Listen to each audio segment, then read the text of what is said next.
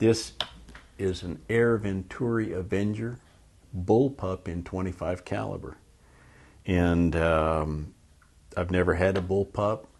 And what happened was my nephew asked me about these. He was thinking of getting one. And then I got a couple other people started asking me about them. I thought, well, I better find out what this Avenger Bullpup is all about. So I picked one up, and what we're going to do today is take a look at it and go through some of the features, see how it shoots. Okay, let's get started. Okay, let's take a look at some of the features. First, this is kind of a nice truck gun, I think. It's only about 33 inches long.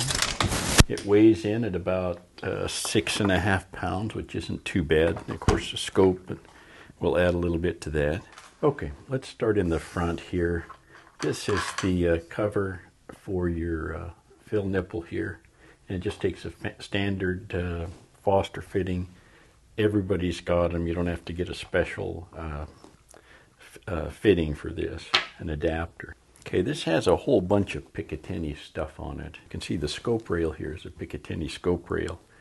And it's got places here you can mount a bipod, put a light on either side of this, or whatever you want to put on there. So it's got a lot of options if you're into the aftermarket stuff to stick on here. This is regulated by the regulator here, and it's set for the 25 caliber here at 2,900 psi, which is pretty high. I mentioned it goes to 4,350 psi. This is the gauge in the tube itself, so you have some idea of where you're at. It's a little tiny gauge, and the numbers are real close together. The lines are real close together, but it gives you an approximation of where you're at in your fill.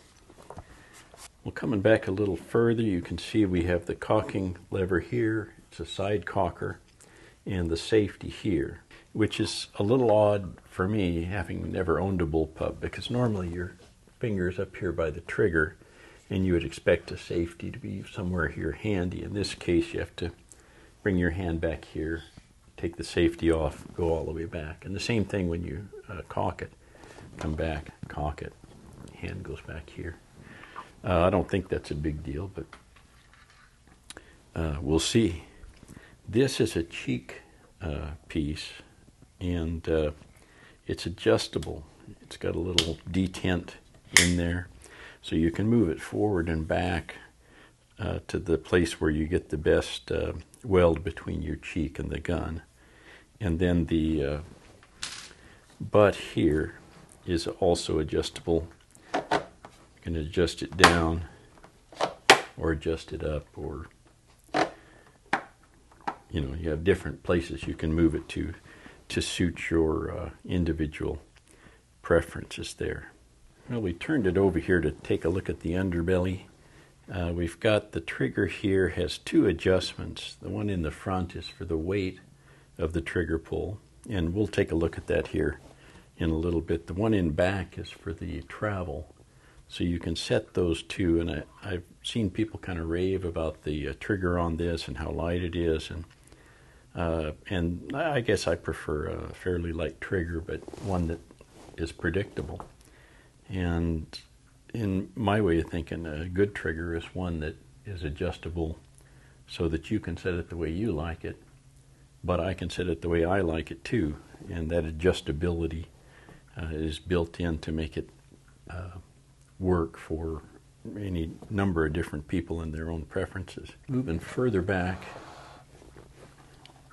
here's a couple of ports. I think you can see those.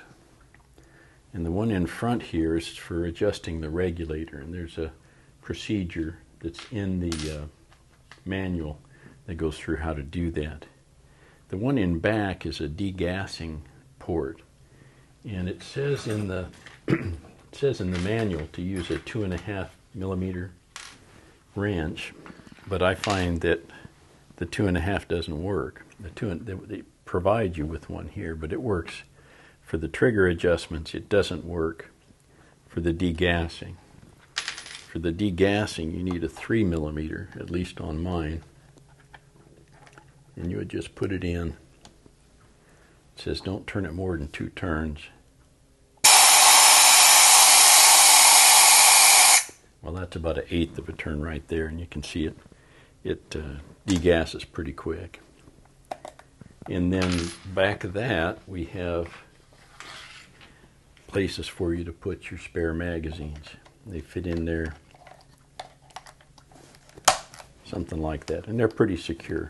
You can pull them out, but they'll stay in there pretty good. Mine came with a single shot tray.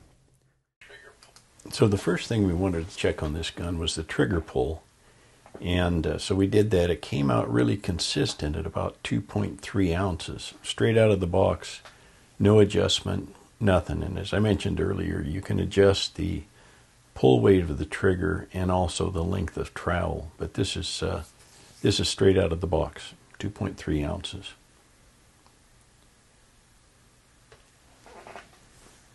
And then using the JSB Exact, we took a look at how many shots you might expect to get with this gun. Again, right out of the box, we started at the maximum fill pressure of 4,350 psi and shot down to right about 40 shots. It started going off the regulator, but even then it wasn't much. It went from 914 feet per second to 908 roughly. And so you get about 5 good magazines with the 8-shot 25 caliber magazines. Now looking at each individual pellet, we tried the H&N Field Target Trophy. They came out at a little over 1,000 feet per second. The JSB Exact King about 914. The RWS Superdomes at about 841. And the Kodiak Match came in at about 846 feet per second. And the energy ranged from about 46 foot-pounds of energy up to about 49, with the most foot-pounds of energy by the Kodiak Match, which is also the heaviest pellet. Well, the next thing we looked at was how loud the gun is, and frankly, it's pretty loud. I really didn't feel comfortable shooting this in the backyard here in the suburbs.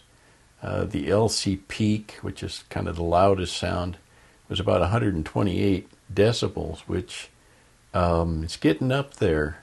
And by comparison, you can see that a garbage disposal, typical in your kitchen, is about 70 to 85 decibels. The Bullpup was 128, and a firecracker, or a 22 Ruger 1024, was about 140. So it's definitely loud, but there are things you can do to reduce that sound. You can get an aftermarket adapter and an aftermarket moderator, and that'll supposedly, I haven't tried it, but should quiet it right down. Okay, well, I mentioned that this is loud, and you're going to hear that while we're shooting to see if the accuracy on this gun. And this is at a different location out in the woods, so I'm not bothering anybody. Okay, there it is. You can hear it kind of on the loud side, and I would recommend, if a person bought a gun like this, either that you're going to shoot it somewhere where the sound doesn't matter, or get the adapter and get an aftermarket suppressor. In terms of accuracy, I was expecting big things because I'd heard these are pretty darn accurate. And so I took a shot with the JSB and started out pretty good, and then started wandering around a little bit on me. And this is at 30 yards. I was a little bit disappointed in the JSBs. And you can see here that, well, it was about 1.5 inches, something like that. The size of the groups, center to center. Okay, so on to the H&N Field Target Trophies, and none of them were outside of the target, but I was kind of disappointed. I thought they would do better. Next were the RWS Superdomes, and they were just awful. I looked at those first couple of groups I got, and I thought, well, I'm not a master marksman or anything, but I'm not that bad. So I got to thinking about what the issue might be, And I ended up picking up my Benjamin Marauder for comparison, and this is the one I use for field target when I shoot field target. And I throw it up, and my eye pretty much goes right into the scope. My head is pretty straight up and down. Something about the way the scope is in relation to the cheek piece, but with the Avenger, I have to kind of tilt my head over on its side to get a good look through the scope. And I tried adjusting these different things to make it better as best I could, and it did get better, but I still have to kind of flip my head on its side there. So after all that, I changed my hold on the Avenger, and the groups tightened right up. Well, you'll see.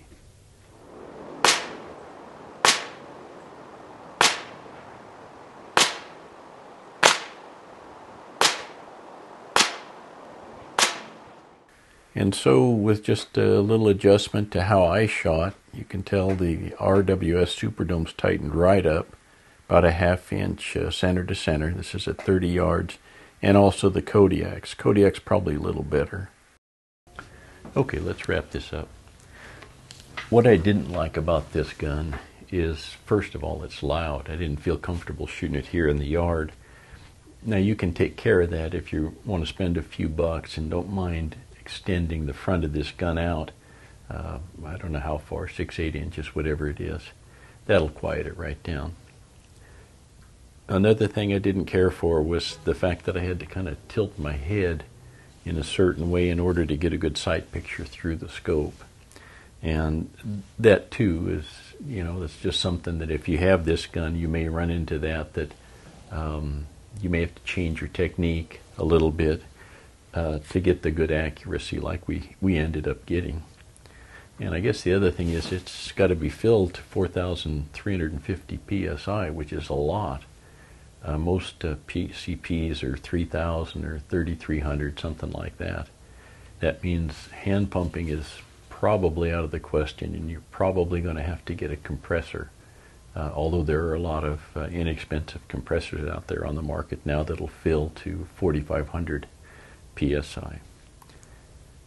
Things that I liked is it's compact. It's a nice size. It's got lots of power, 45, 49 foot-pounds of energy.